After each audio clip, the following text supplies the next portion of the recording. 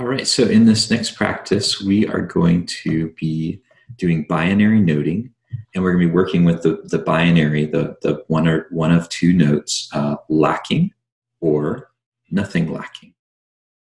And here again, we're doing this on the heels of the single parameter practice where we looked at craving from 0 to 5, and we tracked the intensity and the change of the intensity of craving in our experience and noted that moment to moment. So here we're looking at 0 craving as being the same as nothing lacking. When there's no craving, there's nothing. When there's 0 craving, there's nothing we need or want. When there's some amount of craving, no matter the intensity, then we're going to note that in this practice as lacking. So there's going to be one of two options. You could either note lacking or you can note nothing lacking. And it would look something like this if I were just to sort of demonstrate this practice, doing it out loud by myself.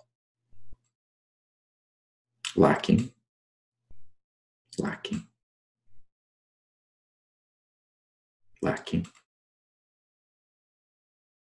lacking, nothing lacking, nothing lacking,